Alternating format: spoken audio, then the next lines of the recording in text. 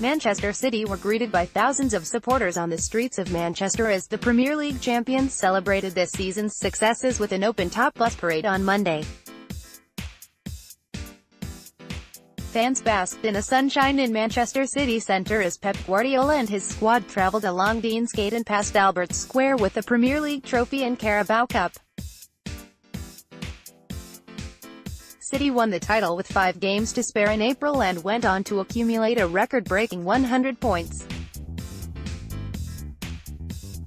They also scored 106 goals and won 32 games as they finished 19 points ahead of their nearest rivals Manchester United.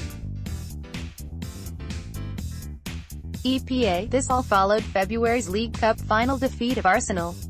City midfielder Kevin De Bruyne hailed an unbelievable season as he soaked up the atmosphere on the bus. The Belgian told Sky Sports, "Seeing all the people who want to join us and have a party is amazing. This season has been unbelievable and to finish it off yesterday in the last second to get the 100 points is unbelievable. Everything you win is special, but these are the moments you do it for." Additional reporting by the Press Association.